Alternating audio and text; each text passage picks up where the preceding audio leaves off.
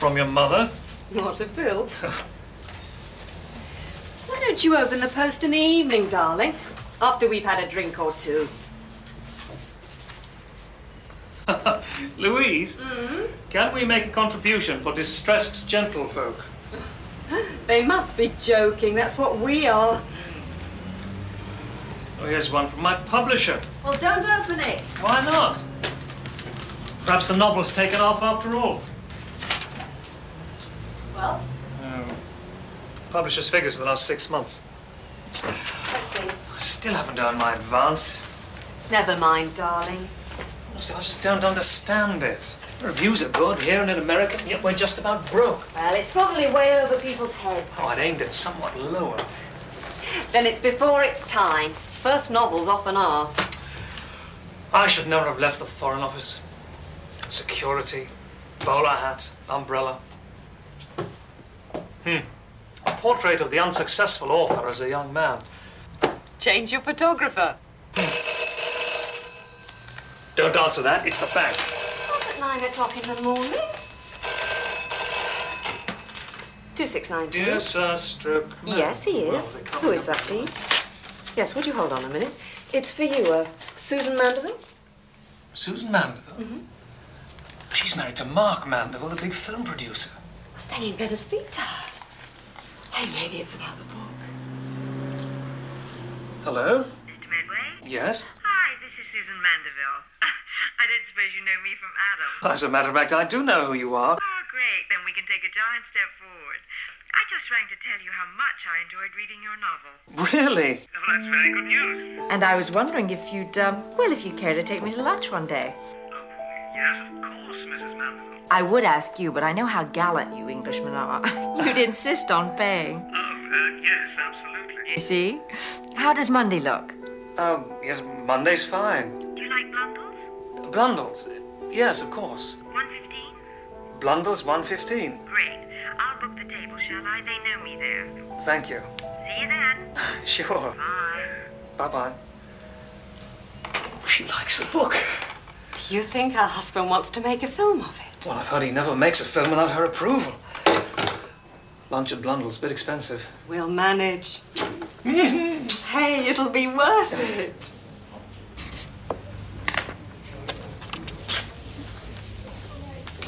Just one moment, Mr. Medway. It's marvellous, all this modern technology. Yes, sir. Saves a great amount of trouble.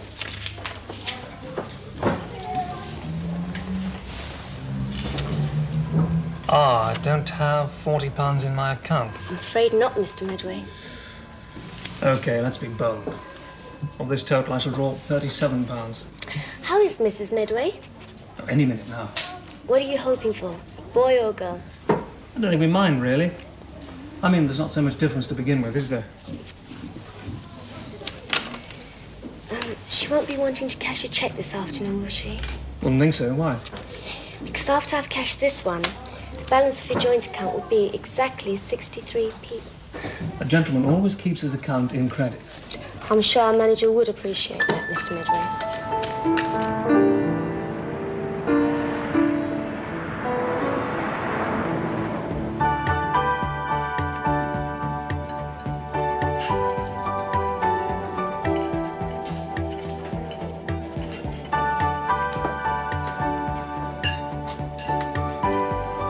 Ruth, what is this? Please do. Good morning, sir. Hello, I'm meeting Mrs. Mandeville. I believe she reserved a table. Indeed, she has, sir.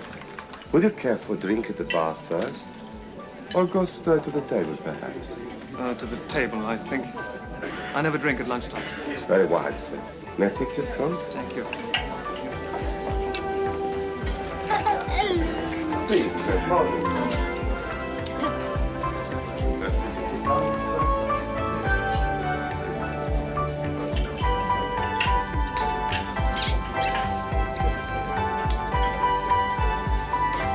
Would you like this one, sir?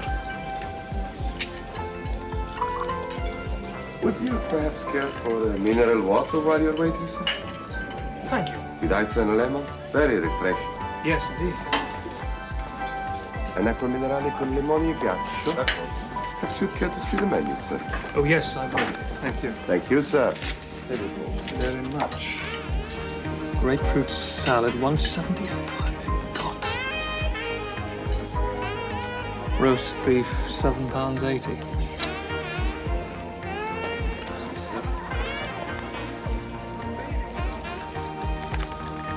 Thank you. And the carte van, sir. A bit later, perhaps. Very good, sir.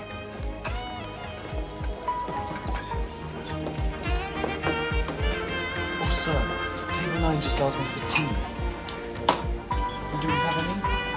How many times do I have to tell you, Cotton? Hello. Signora Mandeville. Hello, Ronaldo. How are you? Nice to see you again. I'm fine. Your guest has arrived. Would you like to come through? Let's go.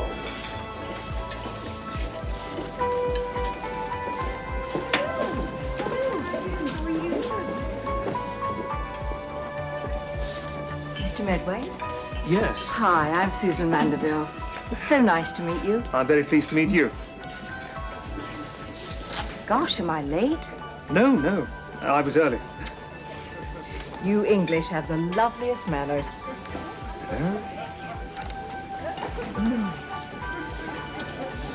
Ah, Ronaldo.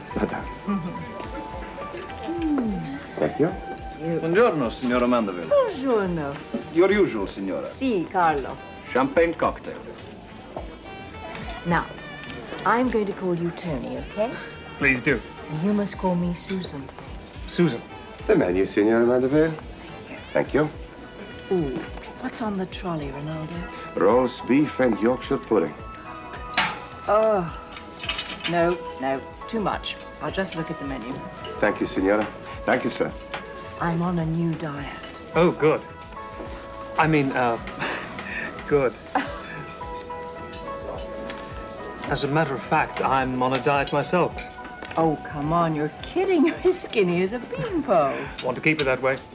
I'm going to try the chef's salad. It's very good here. As you recommend it, that's what I'll have. Hope you didn't think I'd gone crazy telephoning you like that. No, of course not. I'm very glad that you like the book. I do. Very much indeed. I'm flattered. I've always heard that you're an excellent judge of writing, Oh, thank you. particularly of novels that would make successful films. I did have quite a reputation for that. Mind you, some of the novels I like wouldn't make very successful films.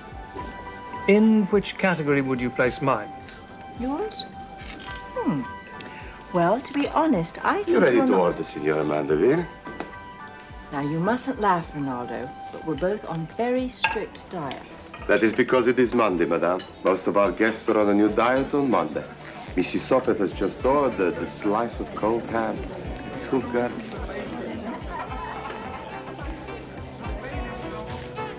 But on Wednesday, she will be back for the special Wednesday trolley. What's that?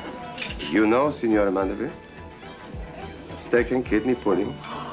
Oh, yum. Have you decided? Yes.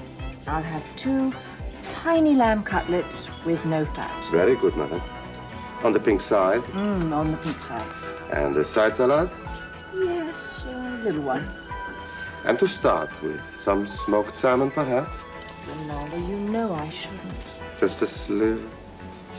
Just a sip. Thank you, madam. And you, sir? Just the chef's salad. Nothing to start with. Nothing? My diet, you see. Of course. Signora. Thank you. Thank you so much. Did I say something funny? Oh, no, of course not. It's just that sitting here in a restaurant with a clever young writer reminds me of something that happened in Los Angeles years ago. In Hollywood? Have you been there? No, no, no. I've always wanted to go. Aha, another film buff. Yes. Oh, those old movies. I know, aren't they great? They're so fast, they're funny, easy to follow. Romantic? Thank you. Did you watch The African Queen the other night? Yes, yes, marvelous. A Bogart and Bacall. Bogart and Hepburn. Lord, yes, that's right. Don't you think that in my book... Some wine with your meal, sir. Susan? I don't suppose I should with my new diet. Signor. Maybe just A Sancerre 78, perhaps. perfect. Well, not for me, but perhaps a half bottle? I'm sorry, sir. There are no half bottles. Very well. A bottle. Sir. Anyway, this young writer, thank you, had invited me to lunch. And I'd ordered plank steak, baked potato with sour cream and chives. You see, I wasn't on a diet then. French beans, cauliflower. Oh, and I started with a dozen Blue Point oysters and had a chocolate souffle for dessert. What we used to call in Tudor times a groaning board. Then the waiter brought the check, and this young Don't man... tell me he didn't have enough money to pay the bill with. I mean, with which to pay the bill. Exactly. It was Here we are, very embarrassing. Ooh, that looks great. Some black pepper, madam. Please. Can't I tempt you? Sorry? Just a thimbleful? Well, Could we have another glass, Carlo? Si, signora. Lovely. so what happened? Well, when I'd assessed the situation, I made the excuse of going to the little girl's room. I got hold of the manager, and he solved the problem like that. How? He came up to the table, and he said to this fellow with a perfectly straight face that on Friday, lunch was on the house for everyone whose last name began with the letter F. Well, it couldn't have been Frederick Forsyth. Oh, good heavens, no. He's never needed a free lunch, has he? No, it was Donald Fairweather. Oh. F for Friday. See? Today's Monday. I'm Medway. The point is that from that day on, Donald Fairweather has never looked back. He's had one bestseller after another. Indeed. Well,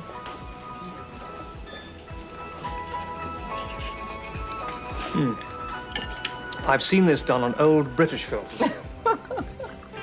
now, you mustn't make me laugh. Why not? A woman never forgets a man who's made her laugh. Oh? Well, that can't be bad. Your health. Sante.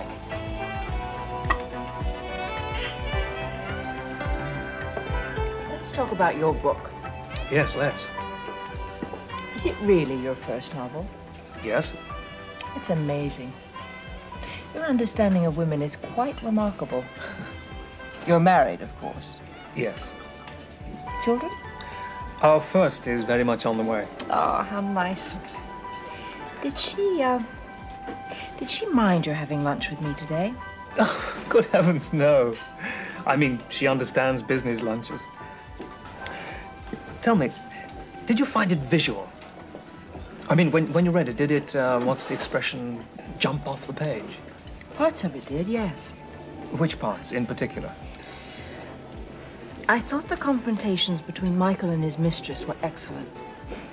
Those bitter stand-up battles. My God, how one understands them. Excuse me, Mrs. Thank you. But the thing I really admire about your writing is your command of your command of language. It's very gripping. Thank you. And what about characterization? Do you think the part of Grace is a good acting role? And the minister, for that matter. Excuse me, madam. What would you like in your salad? Oh, could I have some red cabbage, some cucumbers, and mushrooms, please? The part of the minister might be. Anything else, madam? Yes, artichoke hearts and tomatoes.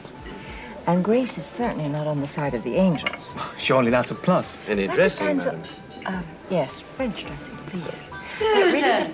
My God. I guess you didn't hear me. Show Mrs. Litmar to number 5, table by the window. Oh, Ronaldo, you remembered. Madame. Sir. Susan, honey. Melanie, hi. Why, I heard you were back in the old country. Yes, I finally made it. And how's Peter? Oh, he's just fine. Oh, we were so pleased to hear your news. Thank you. Well, hello there. Tony, this is Melanie Littmeyer. Melanie, Anthony Medway. How do you do? Hi, honey. Hello. Hi. Tony's a writer. We were just discussing his new novel. Why, Susan Mandeville, you're still collecting clever young authors. What a charming way of putting it, Melanie. What's it called, honey? The novel, Angels and Ministers of Grace. Ministers of Grace? Well, what on earth does that mean? Well, you see, the heroine's name is Grace, and she's married to a minister. Ah, you mean she's married to a clergyman? No, the other sort, political. You really ought to read it, Melanie. I think you'd both enjoy it. Now you sit down and get on with your drink. Now you tell me all about it. Is it sexy? Enough for you.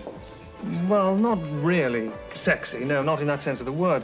Well, in what sense of the word, then? Well, I mean to say there's no gratuitous sex or violence. It's on a higher level, Melanie. I'm not sure you'd understand it. What, no contorted bodies? No groans? Hey, doesn't anybody beat up what's her name, Grace? There is a certain amount of that, yes. How much? What, the violence, the price, or the sex? Why, the price, honey. £8.95. Okay, I'll buy it.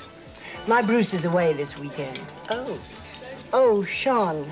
This is Susan Mandeville. She and I are very old friends. Hi, Susan. Hello. I'm very pleased to meet you. Well, goodbye, Mr. Medway. I really do look forward to reading your book. Mind you, if Susan likes it, you will be made. Susan has such very good taste. Bye, honey. Bye. Come on, Sean. I'm starved. I do hope we meet again.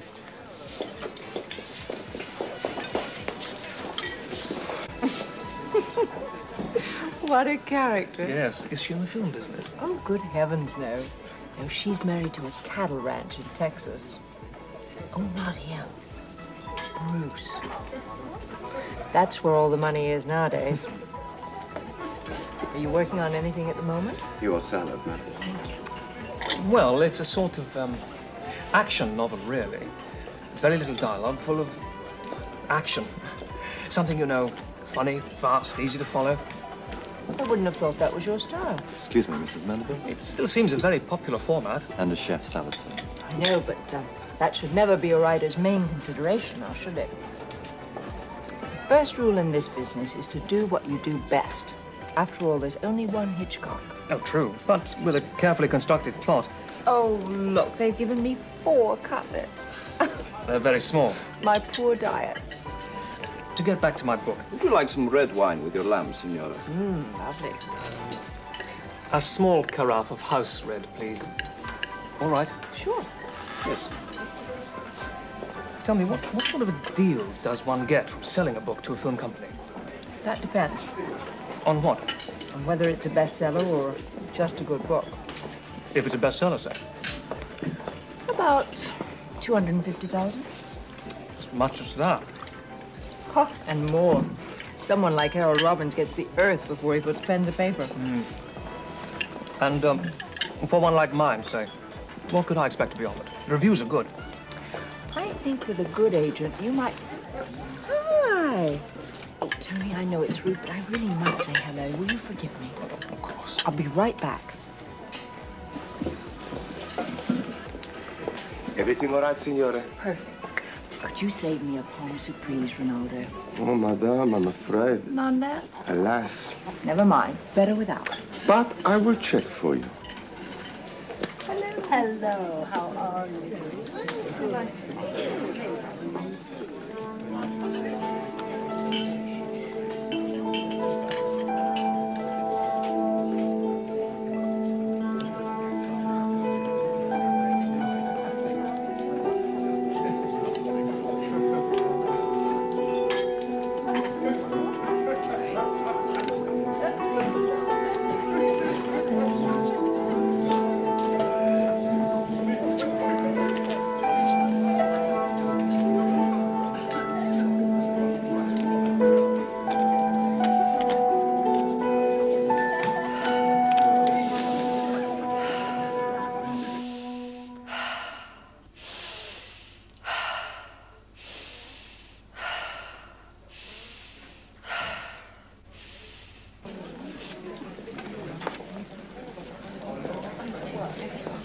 In luck, Signora. The last one. Oh, look at that. Make a note. I have now abandoned my new diet. Coffee, madame? Not for me. This is plenty. Sir? No, thank you. Keeps me awake all afternoon. Brandy, perhaps? No, thank you. Cigar? Just the bill, please. It's delicious. Bill for table 15. So gooey. You want some? Oh, no, thank you. What are you staring at? It's your table 4.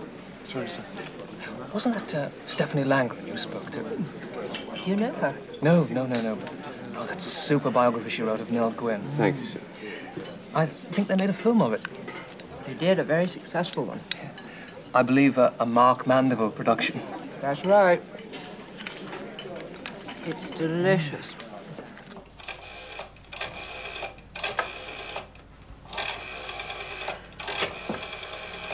I've decided to put myself out of suspense. Sounds serious. In your honest opinion, do you think Mr. Mandeville would be interested in filming my book? Well, frankly, I don't know, Tony. Why don't you ask him? Mr. Medway? Yes? Telephone. For me? Yes, sir. Excuse me. Everything to your satisfaction, madame? Hello? Tony, it's me. Something wrong? Listen, I hope I'm not too late. I'm going to the hospital. You're what? No, not really. But if you told her that, then you'd have to leave without paying the bill. Why are you mumbling like that? Louise, darling, you remember our honeymoon? Yes, of course I do. Remember our lovely little restaurant? Yes, where they brought the phone at the table. Exactly. Oh, so she's sitting right next to you. Yes? And you've already paid the bill. Yes, darling. Sorry, darling. Oh, well. Love to all. Bye. That was my wife. Something wrong? No. She forgot to tell me we're going to some literary do tonight. Well, Tony, there's something I've got to ask you, and I don't know quite how to begin. What is it? Did you base your character of Michael on my ex-husband? I beg your pardon? On Mark? Oh, come on, you must have. On Mark Mandeville, Yes. your ex-husband? Hadn't you heard? Oh, Mark and I have been divorced for over 2 years. No, I thought somebody ought to warn you. What do you mean, warn me? Well, Mark hates that kind of caricature, and I think he might sue you. Sue me? Susan? There you are. Where have you been? Monday. Haircut. I forgot. I want you to meet Tony Medway. Tony, this is Peter, my fiancé. Hello, Tony. Susan's been raving about your book. Oh, great. She has the darndest nose for talent. If she thinks you're good, you've got nothing to worry about. You're not by any chance a film producer? Not me. I'm in the restaurant business. I'm sorry, I should have told you. This is Peter Blundell. He owns this place. That's why she comes here. She likes to keep it in the family. Did you enjoy your lunch? Oh, yes, very much. Now I'm about to become the wife of a boring old restaurateur. So you've left the film business for good? I'm afraid so. I don't mind one bit. Congratulations.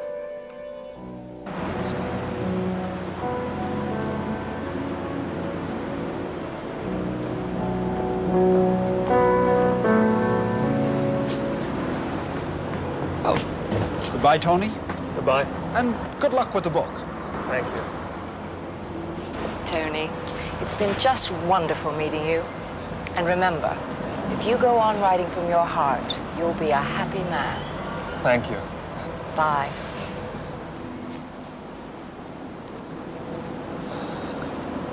Oh, thank you for the lunch. Don't mention it.